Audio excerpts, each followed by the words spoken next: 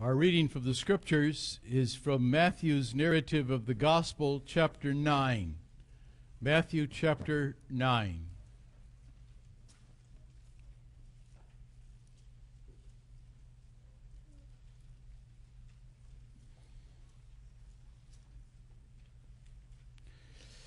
Our text is found in verses 9 through 13. 9 through 13.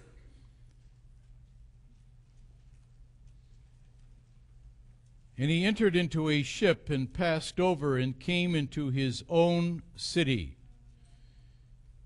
And behold, they brought to him a man sick of the palsy, lying on a bed. And Jesus, seeing their faith, said unto the sick of the palsy, Son, be of good cheer, thy sins be forgiven thee.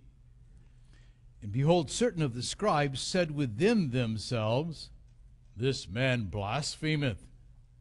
And Jesus, knowing their thoughts, said, Wherefore think ye evil in your hearts? For whether is easier to say, Thy sins be forgiven thee, or to say, Rise and walk? But that ye may know that the Son of Man hath power on earth to forgive sins, then saith he to the sick of the palsy, Rise, take up thy bed, and go unto thine house. And he arose and departed to his house. But when the multitude saw it, they marveled, and glorified God, which had given such power unto men. And as Jesus passed forth from thence, he saw a man named Matthew sitting at the receipt of custom. And he saith unto him, Follow me. And he arose and followed him. And it came to pass, as Jesus sat at meat in the house, behold, many publicans and sinners came and sat down with him and his disciples. And when the Pharisees saw it, they said unto his disciples, Why eateth your master with publicans and sinners?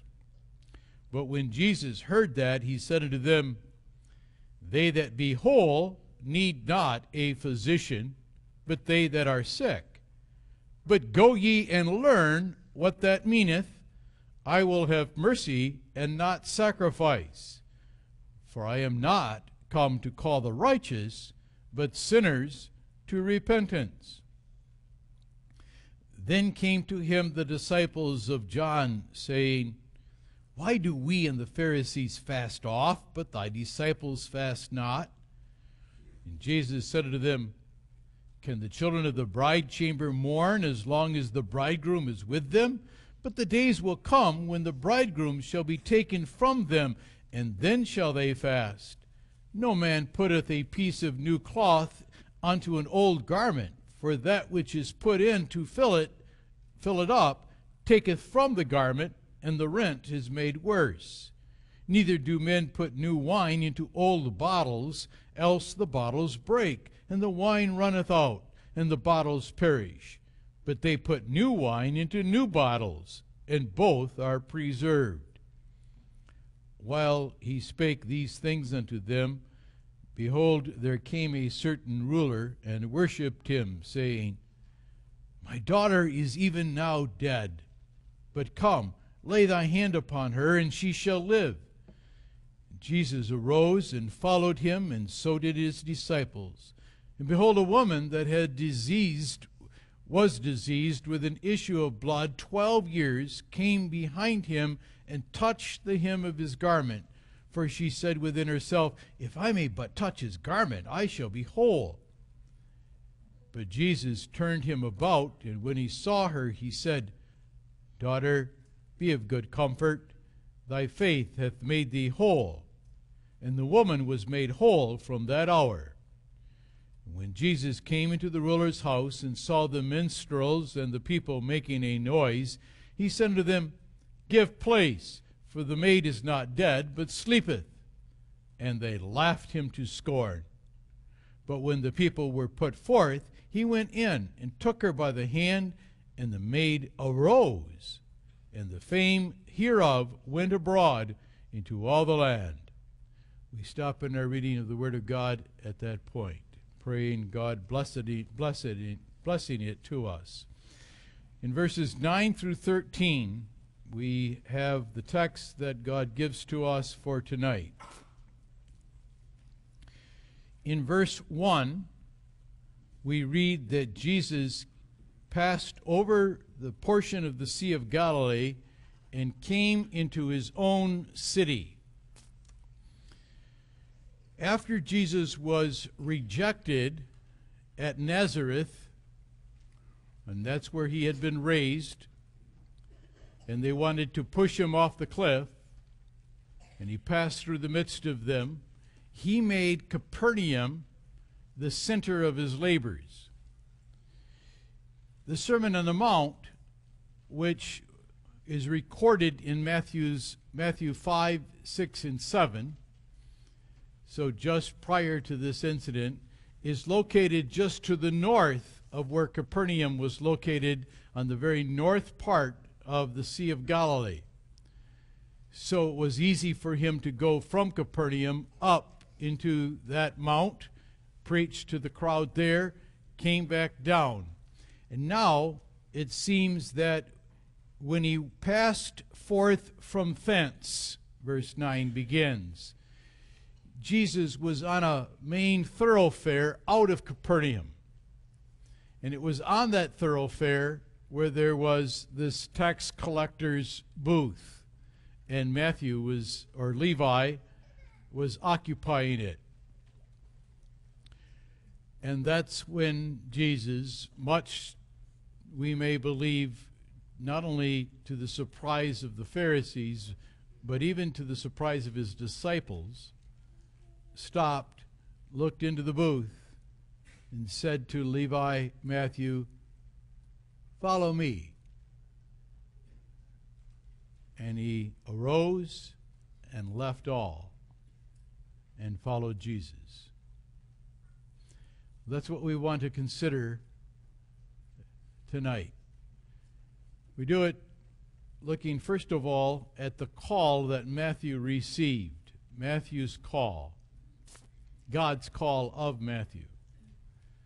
Secondly, we consider the Pharisees' criticism of what Jesus did, particularly as Matthew celebrated that he was called. And then thirdly, we consider Jesus' explanation of his call of a Matthew by describing his work to be that of a merciful physician. Matthew's call, Pharisees' criticism, Jesus' mercy. About Matthew, or Levi, very little is known. There are 3 disciples, 3 of the 12, of which the Bible gives no record that they spoke. Nothing that they said was recorded in the Scriptures. Matthew was one of them. All the other 9 have something that's recorded that they said. Matthew, being one of the least conspicuous, is nevertheless one whom God used to record a narrative of the gospel of Jesus Christ. In his position as a tax collector, Jewish in nature, he had to not only know the Jewish Aramaic tongue, but he also had to know Greek. He was well versed, we know this, in the Old Testament scriptures. And so he had been trained as a good Jewish child in the synagogue, and likely Capernaum. If that wasn't where he was raised, it's where he now lives. And while again, there is no record of his contact with Jesus or knowledge of Jesus prior to this, everyone who looks at this history believes that he knew about Jesus if he had not even heard some of his speeches. So when Jesus comes, Jesus is not totally unfamiliar to him. He knows him. Matthew has the occupation of being a publican. A publican is the name that the scriptures gave, and they gave in that day, to those men who were tax collectors for Rome, toll booths people. But they used their position in the employ of a hated oppressor. So you didn't like tax collectors. They were people that you already despised just because they were in the employ of Rome. And what Rome represented to the Jews was disastrous to their identity as a nation. They hated anybody who worked for them, including the tax collectors. But the tax collectors were known, like Zacchaeus, another one, to have been very free to use their position to line their own pockets. So they always charged more, or often did, so that the whole group of tax collectors, publicans, were known to be pretty evil men that frustrated you because you couldn't do anything about it. If they laid a charge upon you, you had to pay it because you didn't know if it was accurate or not, and you feared what they might do if you wouldn't pay it or refused to pay it. If people of other countries hated tax collectors, the Jews even more. Now the phrase, publicans and sinners, is so common, even for you young people and children, that we know that the Jews put publicans, tax collectors, in the same group as sinners. Now that's interesting because the word that's translated sinners doesn't simply refer to somebody who sins, but it's a very strong word that speaks of someone who is devoted to sin. They are purposeful in their sinning. They're stained and easily identified as those who are doing what is wrong. So the Bible uses the word, and the Pharisees now make use of that word sinners, as a way to describe those who are especially wicked. Publicans, sinners.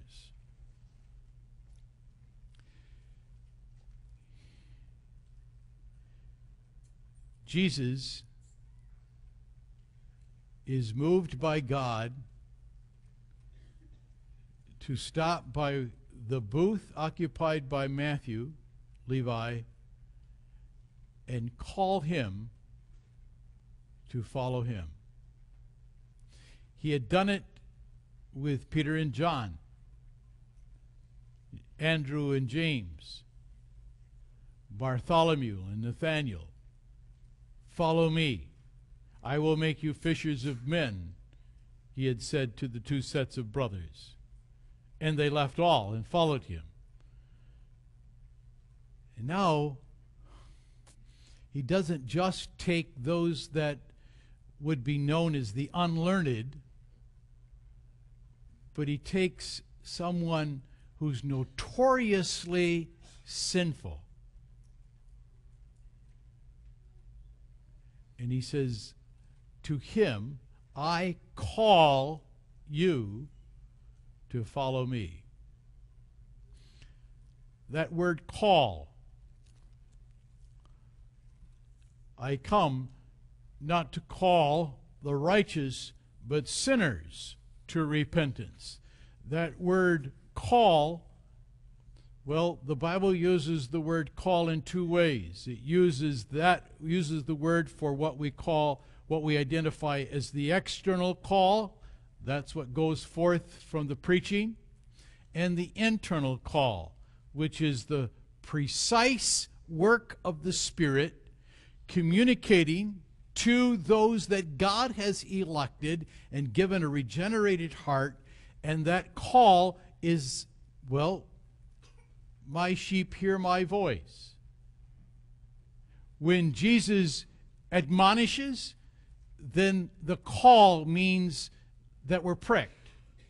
When he proclaims the good news of his work, then that work, the effect of that speech of Jesus is that God's sheep are comforted and encouraged.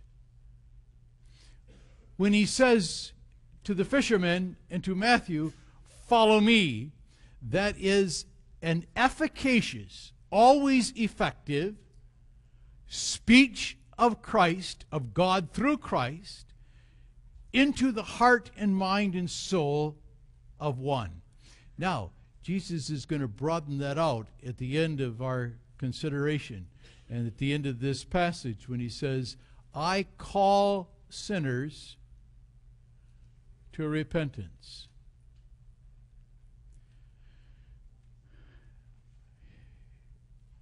Here, he absolutely amazes his present disciples by saying, "I want this notorious sinner to be one of my disciples, one of the 12, one of the special ones who's going to follow me in the course of my ministry, hear my speeches, observe my miracles, watch my life, and later on, sit down and take the time by inspiration of the Holy Spirit to record. And to record it in a way that's aimed to the Pharisees, to the Jews. Luke wrote for the Greeks. Matthew was used to write to the Jews. And so if you have an edition of the Bible where the quotes from the Old Testament are highlighted in some way, you're going to find more of that in the gospel narrative of Matthew than you are in that of Mark, Luke, and John. Matthew was writing to the Jews who had the Old Testament scriptures. And Matthew writes his account about Christ, well versed in those Old Testament scriptures, and bringing them in over and over so that these Jews could see that this one, Jesus from Nazareth and Capernaum, is the Messiah that was promised long ago. By calling a notorious sinner, Jesus shuts the mouth of man's wisdom. He would be one of the last ones any one of us would have wanted to be a follower of Jesus. I don't know if you've ever spent some time thinking about who would be a good disciple. None of us would have put Matthew on the list. But Jesus calls him. And as 1 Corinthians 1 points out, God chooses the base things and the low things of this world to confound the wisdom of men, to make us realize we really don't know. We really don't. And then we look in a mirror of the law of God. We say, there's hope for me. If he can choose a Matthew, he can choose a Ron.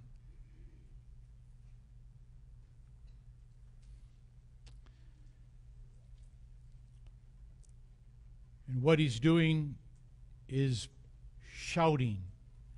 It's not works. It's not merit.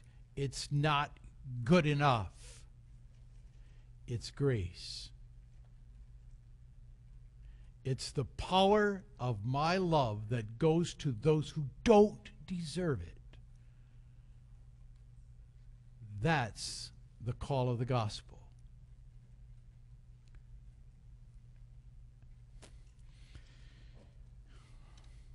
Matthew's response, he left all. He walked right out of that booth. Makes us scratch our heads about whether he watched over the money that was gathered there. But the idea is that he, at that point, was no longer going to be a tax collector. Being a responsible child of God and disciple of Christ, he took care of that money and made sure that it went to the right party. But then he gave his letter of resignation immediately and said, I am no more in that occupation, no longer in that employ. I've got another one to follow. Again, because it's likely that he lived in Capernaum, he knew about Christ. And when Jesus stopped and said, follow me, just as Peter and Andrew, James and John had heard of him and knew about him, so Matthew did. And he immediately followed him. Surrendered everything that he was used to. He left all. To show his proper response, he held a feast, a great feast, Luke's narrative of this account says. And he called everybody to his house. He took Jesus and the other present disciples that he had, and he invited all kinds of other publicans, people that he knew, was acquainted with because of his occupation, those that he rubbed shoulders with in that employ, and he invited them. What he was doing was, one, honoring Jesus. He wanted Jesus to have the primary seat of honor in that feast. He was also demonstrating his gratitude and subsequent joy that he would be delivered from that, everything that that employment signified. He was called to repent. And that call was not just to work effectively in him so that he would say, I'm done with it, I'm sorry, forgive me. But the gift of repentance that came with that call is what brought him to know, I'm forgiven. Repentance.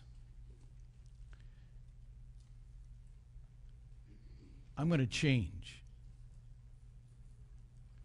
I'm not going to do the same thing. I don't want to do the same thing over and over. It may have its claws in me, in some form of addiction, some form of depravity, so that it's so hard to break. But repentance is, I'm going to say no. I'm going to leave it. I'm going to hate it. And I'm going to learn that that deliverance makes him worthy of all my gratitude. So to honor Christ, to show his gratitude at being delivered and saved and knowing salvation. And that's why Matthew said to all of his friends, his acquaintances, those who were in that same position, the ones he rubbed shoulders with, come, I want you to meet the one who has delivered me. I'm going to put him in front of you in a position of honor.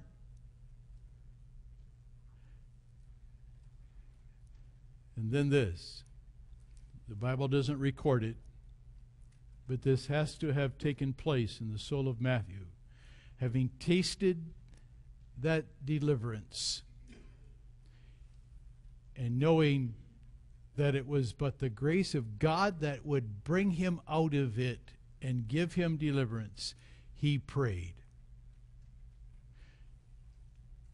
Set them in the same room as the Savior. And now, Lord, if it be thy will, work through the presence of Jesus into the hearts and souls of these fellow sinners, so that they may know their sin and may want to flee it and repent. So it's not that Jesus was going to the bars and the taverns, and going to the places where we would not want to be. Jesus wasn't seeking questionable company, nor must we think and be made to think, as some would have us, that Jesus' presence among these other publicans, tax collectors, is that he was approving of their sin. He was a guest. He was a guest with other guests, and he was invited specifically to communicate to those other guests that were invited to meet him. Matthew tasted what it was to be called by the power of the Holy Spirit. He repented, he left all, and he wanted to share the joy. It's likely that after the feast, when people were leaving the banquet, walking out of the house of Matthew, that the scribes and the Pharisees that were present watching these people leave used that as the occasion not to address Jesus. They've been stung enough by him, but rather to address their words of condemnation and criticism to the disciples. You are a follower of him? This is with whom he consorts? This is the people he likes to hang out with? And you want to follow him? That was the nature of their criticism. In doing that, the scribes and Pharisees misjudged the sinners, themselves, and Jesus. They misjudged the sinners. They looked at them as a class, and in their minds, there was absolutely no hope. They looked at those publicans, those tax collectors, and they identified them with those sinners who were devoted to sinning. And they said of them and believed of them, they're going to hell. And they had already put them there. It was impossible for them to conceive that a Matthew could be saved. Couldn't happen. And that's the way they classified them all.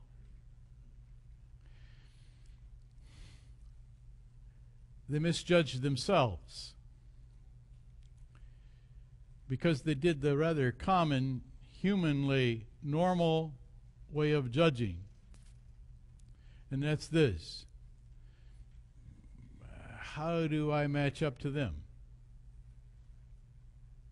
So they judged themselves that way. How do I match?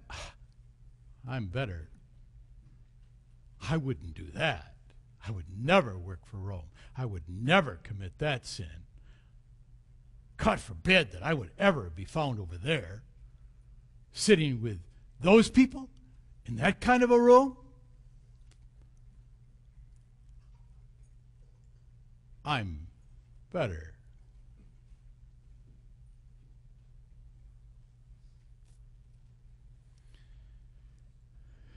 let's realize that whenever we judge horizontally, whenever we compare ourselves to others, we for sure are always going to find people that are worse than we are. And we're going to leave thinking, see, I'm not so bad.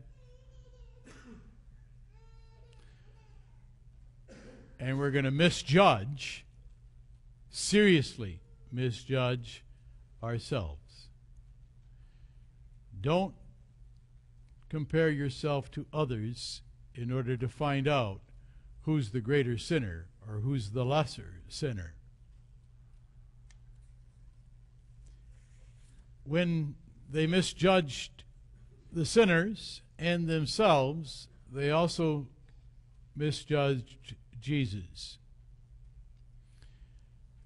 They took the simple association relationship that Jesus had and said he must be a friend of them, he must be a lover of them.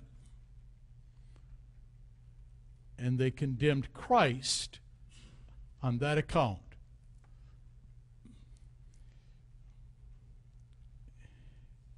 Jesus' response, as it's recorded in verse 12, tells us how Jesus viewed the relationship, maybe a better word, the association that he had with the publicans and sinners. They were condemning Christ because of his association with them. They took that to mean he agreed with them, and therefore he was identified with them, and therefore to be condemned to hell with them. Jesus said, my association with them in this room, in this banquet, is like that of a physician. Now, you identify these people to be sick and depraved. Wouldn't you send them to the doctor? Well, that's what I am. I am a physician. They that are whole don't need a physician, but they that are sick. You call them sick? Well, that's exactly why they're next to me.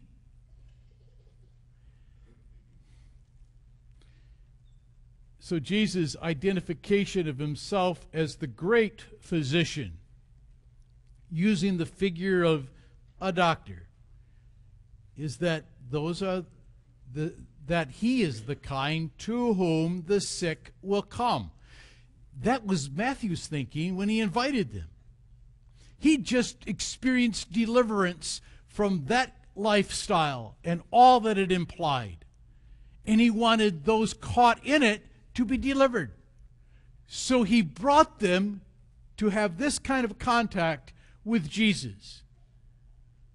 Jesus says, that's why Matthew brought them to me and had me invited to the same feast. That's my calling. How many of you love to go to the doctor? We even don't want to go just for annual checkups.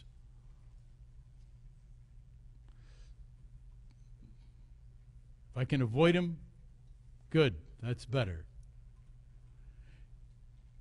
But when we're sick, or our children are sick, that's when we immediately make a call. I need help. I need to be looked at. I need my child to be looked at. There's help. Please help. Quickly.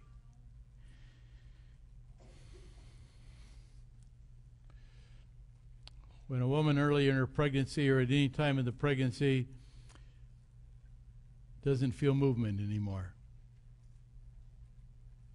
Tomorrow's too late to check. I want to go in today for an ultrasound.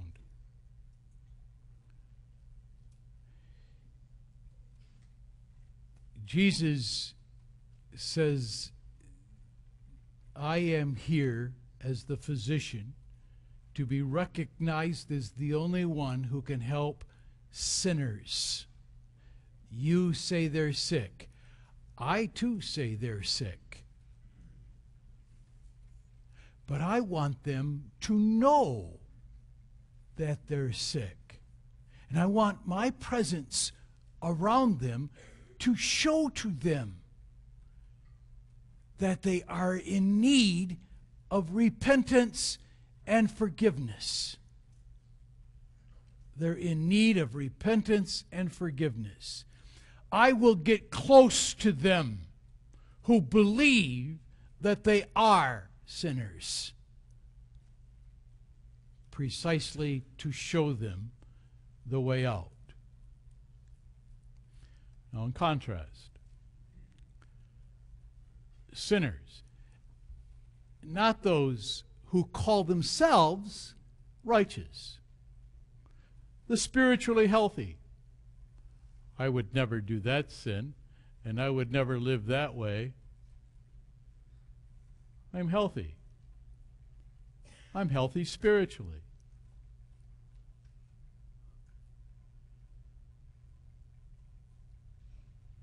Really? Do we want to say that?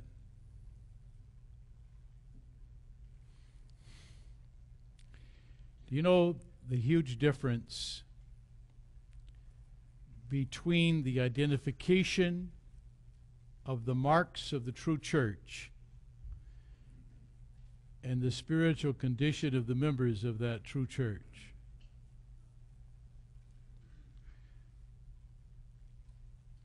To say that I am a part of a church that does one of the best jobs that I know of in reflecting the marks of the true church as God identifies them in the Word.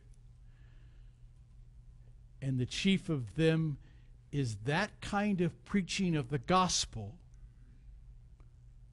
which constantly calls sinners and shows them mercy.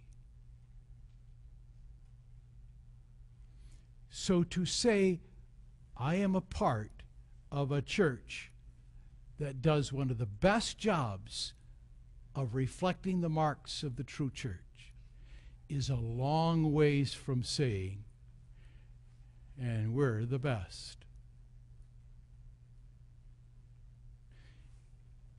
We're a fool to think there's any equal sign, precisely because the preaching of the gospel is that which shows us we're sinners. How can I be better?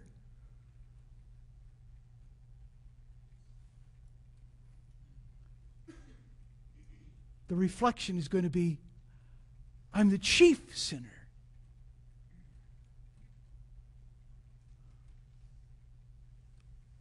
I can't be better because of that. I need that precisely because I'm a sinner.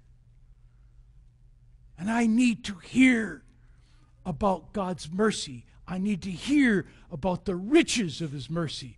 I need to hear about the greatness of His love that would reach down to such sinners as me.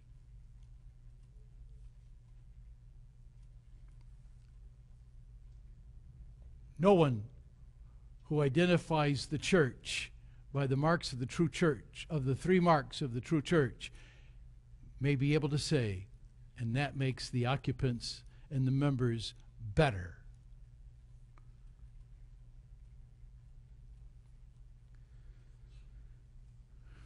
The Pharisees, judging horizontally, judged themselves to be the elite. Oh, you couldn't go to them and say, do you sin? And they would say yes. They weren't fools. Sure, they would say yes. But if you ask them the question, how do you rate over against so-and-so? They would have picked up their shoulders and they would have said, I'm not quite that bad.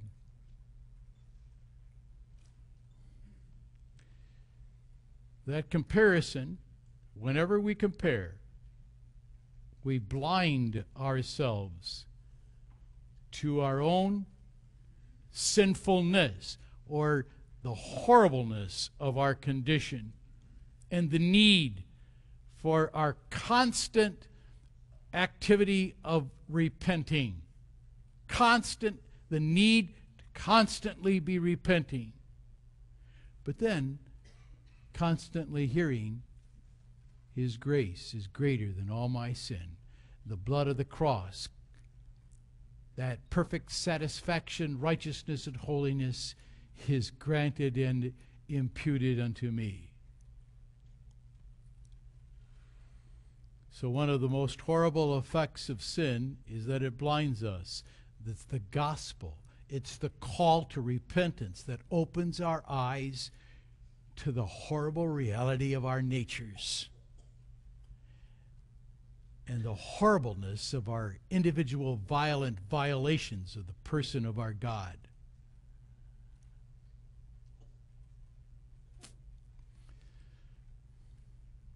Matthew's call,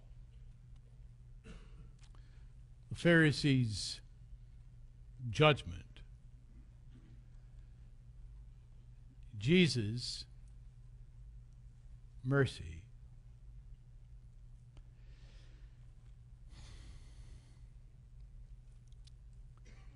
As only Jesus could do, after He identified Himself as the physician that sinners need. He looks at these teachers, these doctors of the law, these men who had skilled themselves in knowing the Old Testament scriptures. And we almost have to smile because He says to them, go and learn. They were the ones who were the teachers. But He tells them, would you please study? And notice that He doesn't do here what He does elsewhere, Jesus, when He quotes the Old Testament. The prophet Isaiah said, He knew that they knew Hosea 6:6. He knew that they knew it was the prophecy of Hosea chapter 6, verse 6. Where God says, I desired mercy, not sacrifice, the knowledge of God more than burnt offering.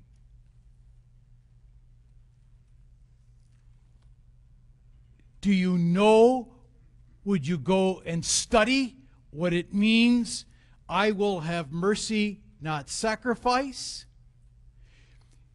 I have to turn just 2 pages to go to the second time Jesus quotes Hosea 6:6 in Matthew 12, verse 9. Or, I'm sorry, Matthew 12, verse 7. The importance of that thought of Hosea 6:6 cannot be underestimated. I would have mercy, not sacrifice. I would have the knowledge of God more than burnt offerings. What's sacrifice and burnt offerings? That's the formal activity of going to church. Sitting in church for 3 hours every Sunday. That's sacrifice. That's burnt offerings. That's doing what they did in the Old Testament to worship God. We sit here. You ought to hear us sing. We pray. We get the Bible preached. We read the Bible. Man.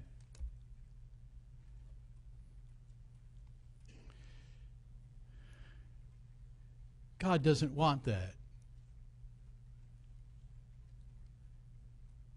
He wants, and this is so interesting, He wants mercy. Now we would think that if he was going to say something, he was going to say, God wants a heart that loves and is devoted to God, that loves the Lord. Doesn't that flow from that parallel in Hosea 6:6, the knowledge of God more than burnt offerings? Know God. Listen to Jesus. He looks at these Pharisees who have only been harshly critical of Jesus and the publicans and the sinners, and he says, God wants mercy. He wants you showing that you know what it is to be the recipient of mercy. Because when you know all that you've gotten is mercy, undeserved love and favor of God, then you're going to be merciful. But if you don't know you receive it, you're not going to show it. You're going to go through the formal activity and said, there, another Sunday done. I did it. God ought to be happy. Well, maybe we won't dare say that last. But our attitude shows that. Unless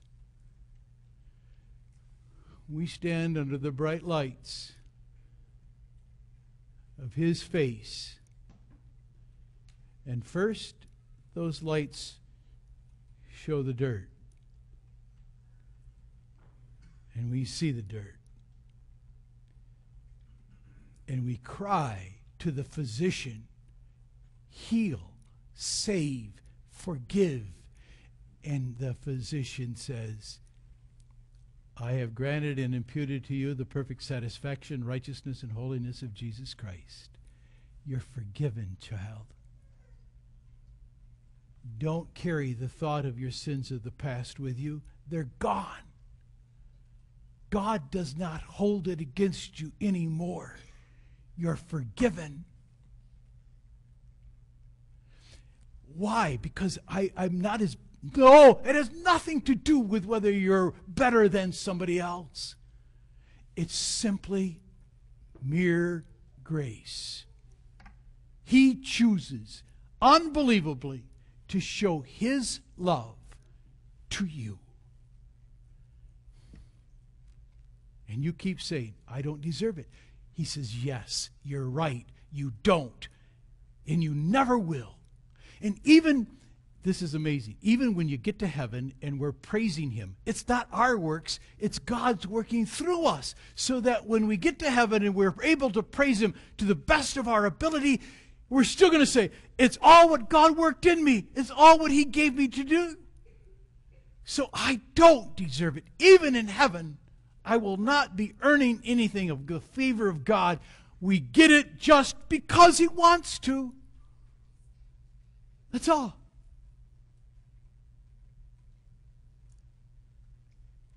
And then that we get it, it's not only going to be that we love him, but we're going to love the neighbor. Not the ones we pick, but every single one that he puts in our path. And we're going to show it by showing mercy. Luke 6, verse 36. Be ye therefore merciful, as your Father also is merciful.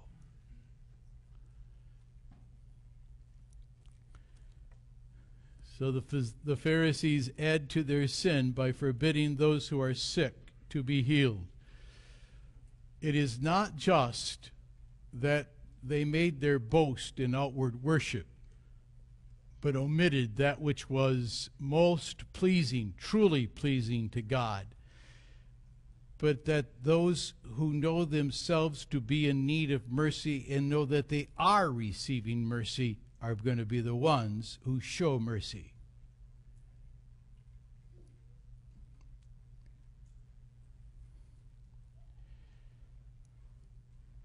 That's what it takes to be a deacon.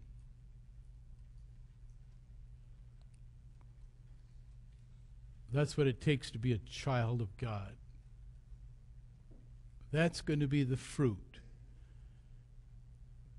that salvation is going to work in us. Then, to explain that, because I come, not to call those who look at themselves as better, but I come to those who know themselves to be sinners. And I don't just say, okay, now you better repent. I call them efficaciously to repentance. Now look up Acts 5, verse 31, and Acts 18, the verse that we referenced this morning. Jesus is raised to be a prince and a savior for to give repentance and forgiveness. He gives forgiveness with repentance. It's all a gift. So when he calls the sinners to repentance, it's not he efficaciously works in them so they will say they're sorry. That's the first part. He also works in them efficaciously so they will see, I'm forgiven.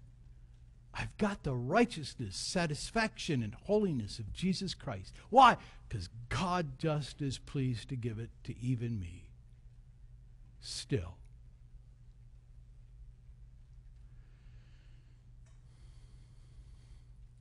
Amen.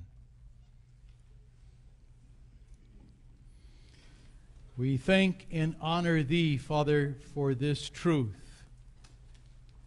Work the reality of this passage and its teachings in us, that we may grasp it and appreciate that Thou wouldst have us know Thee and show that we know Thee by loving mercy. For Jesus' sake, amen.